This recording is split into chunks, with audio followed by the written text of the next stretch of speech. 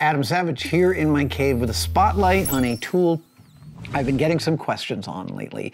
Obviously, in any makerspace like mine, drawing straight lines is a very important thing to be able to do. And thus, I have a ton of different rulers and things for drawing straight lines, but also drawing perfectly perpendicular lines, i.e. at right angles to each other, is also a super common and super important thing in the shop.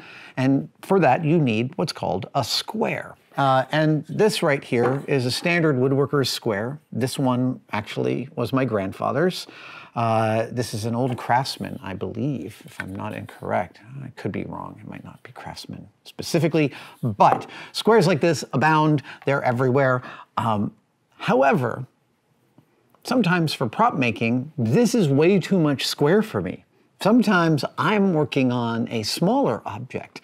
And that's what I wanted to introduce to you today is the Machinist's square. Because woodworkers aren't the only ones who need squares. No, machinists have their own entire category of squares. This is a pretty standard machinist square. This is a 4-inch square, is that correct? Yep, wait, no, this is a 5-inch square. Sorry. It's a 5-inch square. My powers of estimating are bad today. And it's just 2 pieces of stainless steel bolted together at a perfect right angle. And the fact is actually they make these in all sorts of different sizes. Here's a, what is that? That's just, I'm not trusting anything. There's a 3-inch, and here's a 1 3/4 inch machinist square. I have another half dozen that I frequently go to depending on what I need to do marking up on.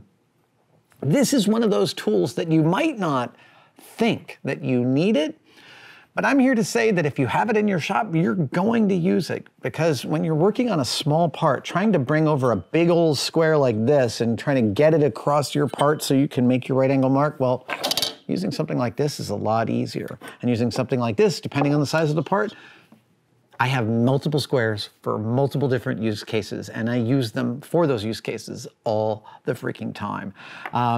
This is also an area in which you don't need to get super spendy. If you are a high-level machinist, you might have squares that are built to a super high tolerance, that they are absolutely perfect, and you'd spend hundreds of dollars on them, but you don't need to. For really well under 20 bucks, you can buy any one of these. We'll include some links in the comments below after this video.